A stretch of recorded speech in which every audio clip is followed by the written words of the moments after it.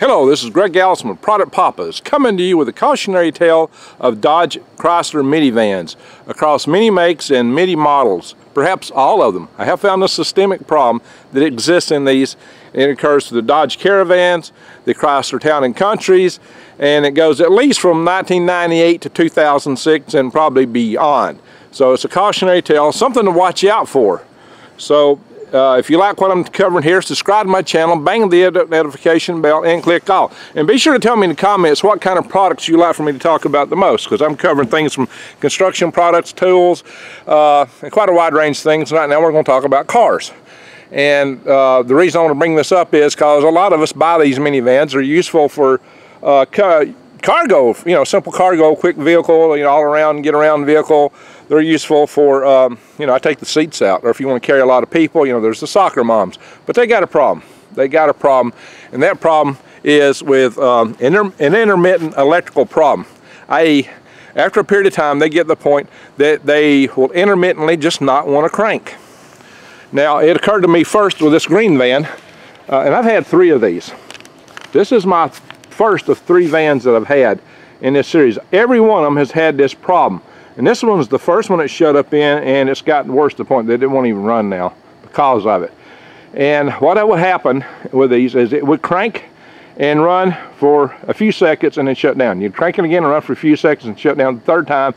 It generally wouldn't crank, and then it wouldn't crank from thereafter. And you walk away from it and come back an hour later, or it might have to be a day later, and it cranked right up. Now, I've taken them to shops several times, different shops. Some are supposed to be automotive electricians that knew what they were doing. None of them knew what they were doing. They would always tell you, well, it's the battery terminals. I fixed it, and it's good. Well, it wasn't good because the same problem would occur later. Now, at first, these problems will occur at a lower frequency, but as they get older, the frequency of occurrence gets higher. Well, I didn't know what was going on with this one until I got my, you can't jump it off. It ain't jumping it off. It's going to do any good. It's a electrical control system problem, and I'm going to go into that here in just a second. When I got my second van, which I have wrecked and got totaled because a big transfer truck hit me in the rear end and knocked me into a light pole, that van was a newer van. It was very well taken care of, low mileage van. It was real pretty. It was like a luxury version of a Town & Country. This is my last Town & Country. It's not nearly as nice as the one that I wrecked. And that van started having that problem too. Not as frequently as this one. That's when I thought, oh, there's something systemic about this. What could it be? And so I went on YouTube, and what I found out was this. They get a problem in their instrument panel. Greg, how can an instrument panel affect that? I'm going to show you. This part right here, it's the back side of this. It has a PC board in there that has logic that actually controls the startup of the vehicle. And it inhibits the running of it. So it might start, but it's going to inhibit it. And it is somehow connected to the alarm system. Now, it is because it's got an inhibit such that if the alarm goes off, the engine won't run, so it won't be stolen.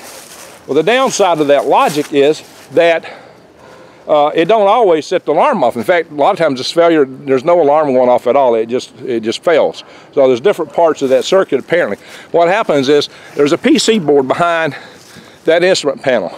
The PC board's a multi-level board. It has all, if you ever look in electronics, like what all the chips on your computer are mounted on typically, that's called a PC board.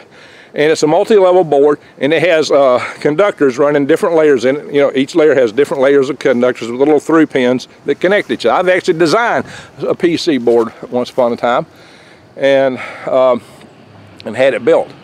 So PC boards are pretty typical, and they that's how electronics is based. Well, the problem is, with these cars, it may be having to do with running up and down the road for so many years, vibrations, or just the heat and cold cycles of life. Over time, those PC soldering joints get fractures in them, and they crack. And as they crack, you have intermittent contact in the conductivity, and it sets off the logic. Now, see, the logic is there's typically like a Boolean logic or AND gates or NAND gates that if this and that, this will happen, or this will be inhibited, or this will be enabled. So there's some little simple logic in there like that is inhibiting the running of the engine. Now, it's an intermittent problem, and you can have it happen on a cold day, a hot day. It could be, it can just sit there and won't crank. You might come back an hour later, it might crank. It might be the next day. Usually the next day would always crank and run for me. But now, with this green van, just in the last few weeks, it's got to the point that that alarm is on constantly. Now, it wouldn't always be an alarm on. With the gold van, I never got an alarm. It would not crank. Now this van has just started. See, I got me a third van like this because I've always liked these vans for hauling things around. I clear out the back. So I got a flatbed truck for hauling big things. But if you're hauling small stuff or you need a cover because it's raining, these vans are really good. I mean, you know, it beats having a van and a flatbed truck. To me, beats having a truck with a camper shell on it you have to take on and off, which I had that at one time. I got the old camper shell over there still. I'm planning to make a little utility hut out of it one of these days, but I've been using it as a place to harden off vegetables under those trees there, little trees. So, before I'd put them from a greenhouse out in the garden. So that's a whole nother topic.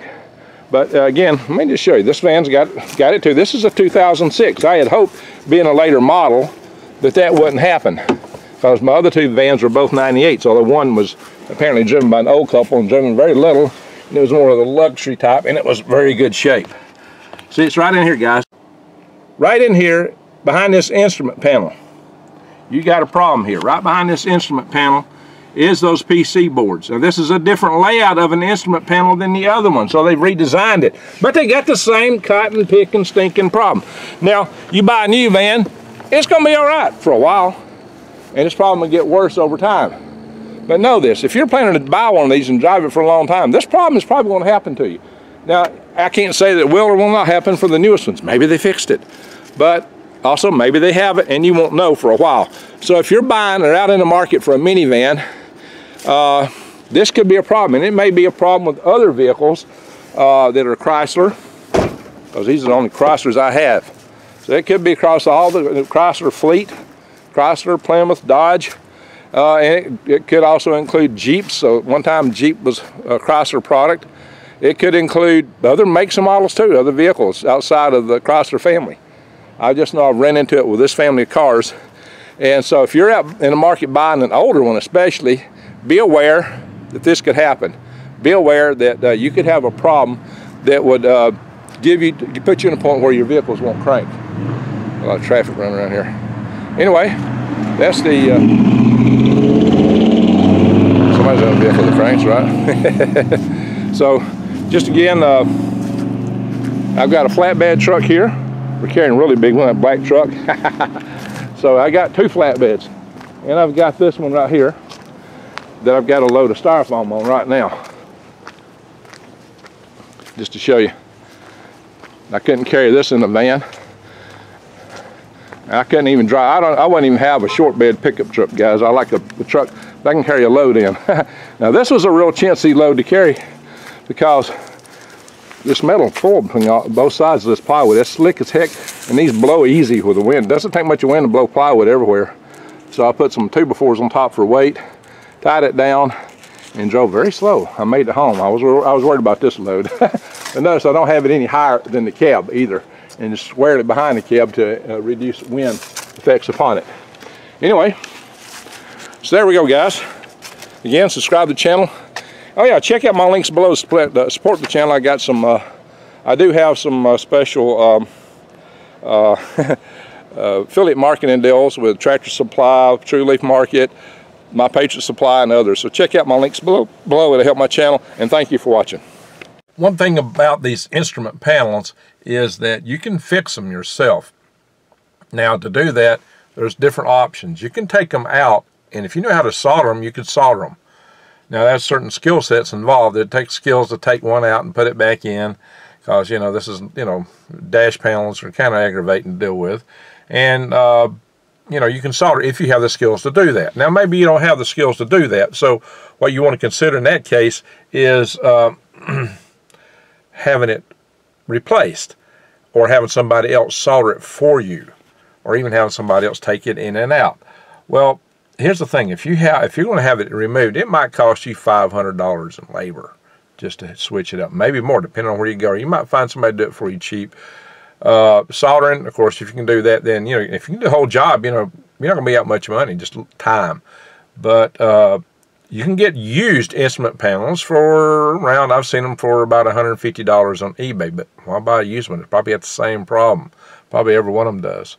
So every one I've seen had that problem now. So consider this. You might buy a new one, but a new one's going to be very expensive. I just tried to price them for my 98 Dodge Caravan, Grand Caravan, and I went to AutoZone and I went to Advanced Auto Parts, and neither one carry that model anymore. Now they might carry the one for this 2006, but you know, I went on eBay and I found them for $999, so for $1,000 plus replacement. So you might be out $1,500. I mean, you know, these vans really aren't worth that much money unless it's worth it to you. So it's up to you what approach to do. Maybe you just don't want to deal with them. Maybe it might be best just to stay away from these vans. But if you've already got one, or if you can get one cheap and you think it's worth the trouble, you can fix it. I mean, it's doable. It's just you need to know what you're dealing with.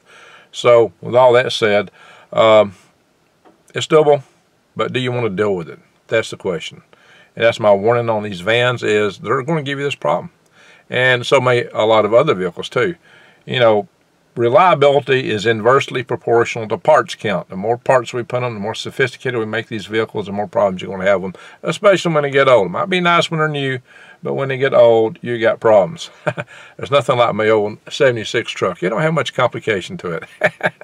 Anyway, thank y'all for watching.